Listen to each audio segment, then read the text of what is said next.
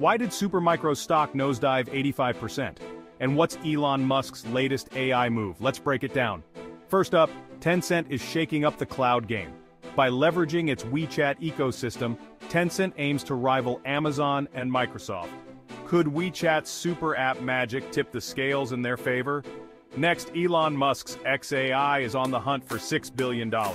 They're buying 100,000 NVIDIA chips for a Memphis-based supercomputer.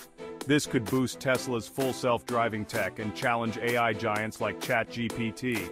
Meanwhile, the exploration company, a European SpaceX rival, just raised $160 million. Their reusable space capsule, Nix, is gearing up to transport astronauts and cargo. Space travel just got more competitive. Lastly, Supermicro faces a NASDAQ deadline after an 85% stock plunge.